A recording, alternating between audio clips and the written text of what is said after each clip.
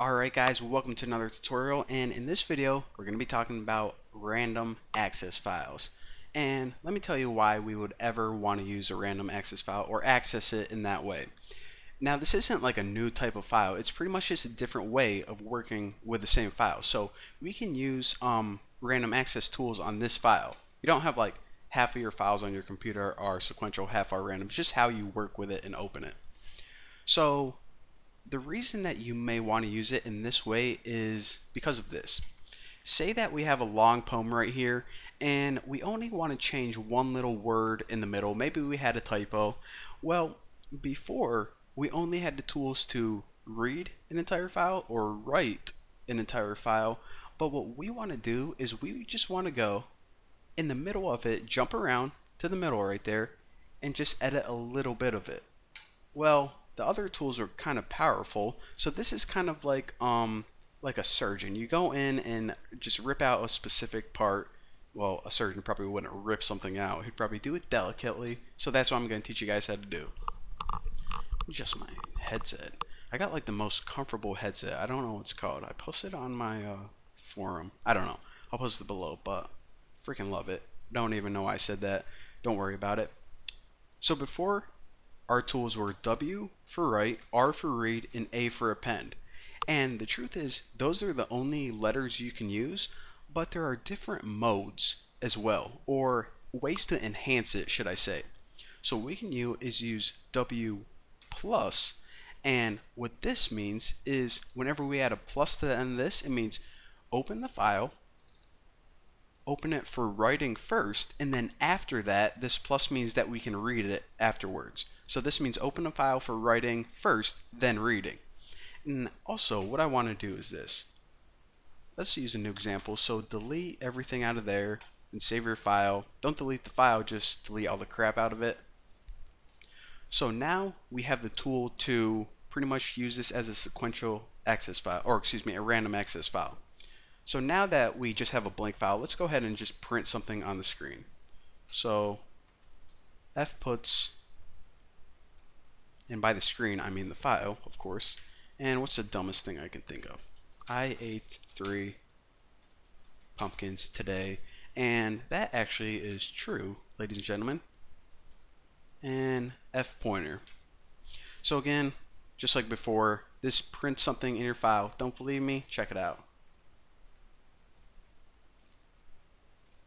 Our file now says I ate 3 pumpkins today.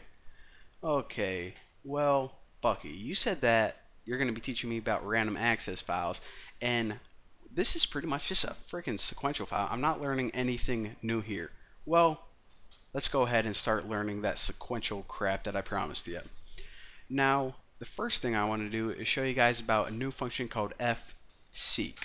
What this function does is it takes your file pointer, which resembles the cursor right here, and instead of just starting at the beginning or the end for reading and writing and appending, you can actually hop to a specific part anywhere in your file. So you can hop to like right there if you want to.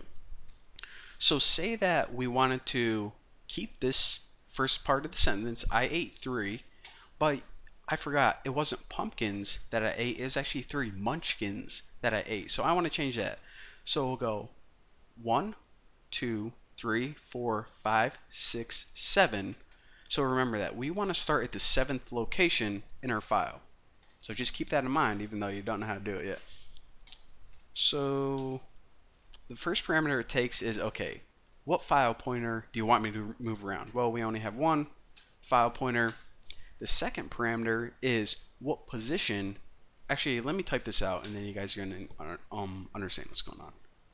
Seek underscore set. So again, what this function does is it takes a file pointer and it moves it to somewhere in your file.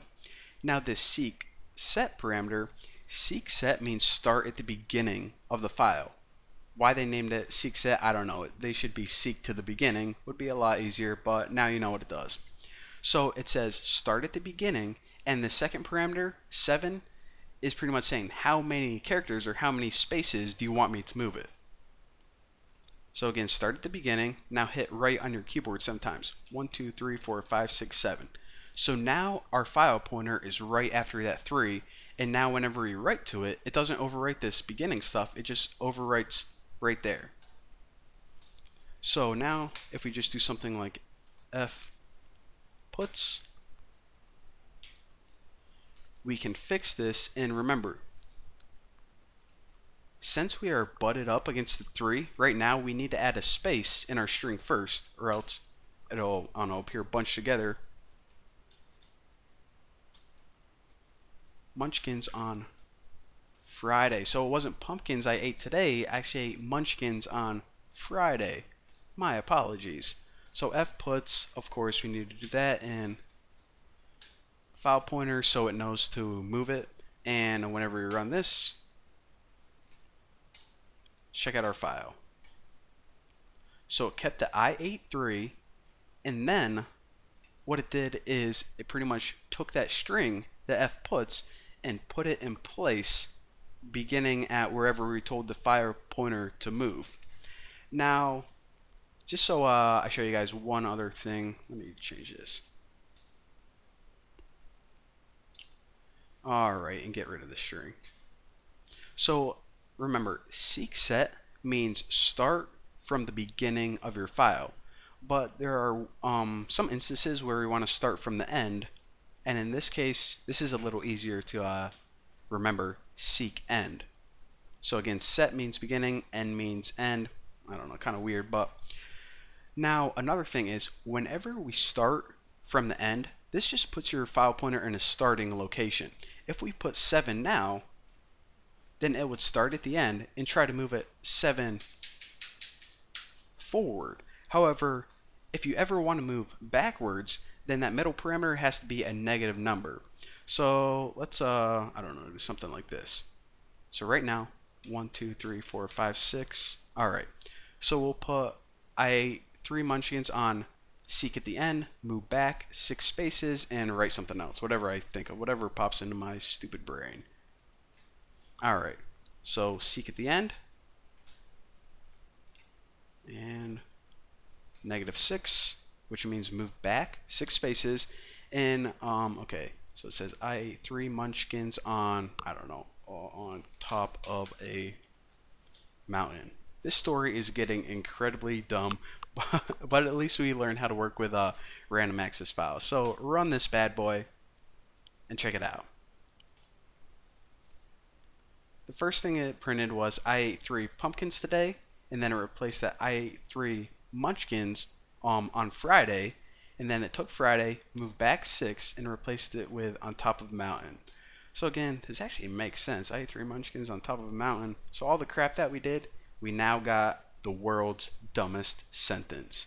So guys, not only do you know how to work with random access files, but you also learned what the world's dumbest sentence was, and that is, I ate 3 munchkins on top of a mountain.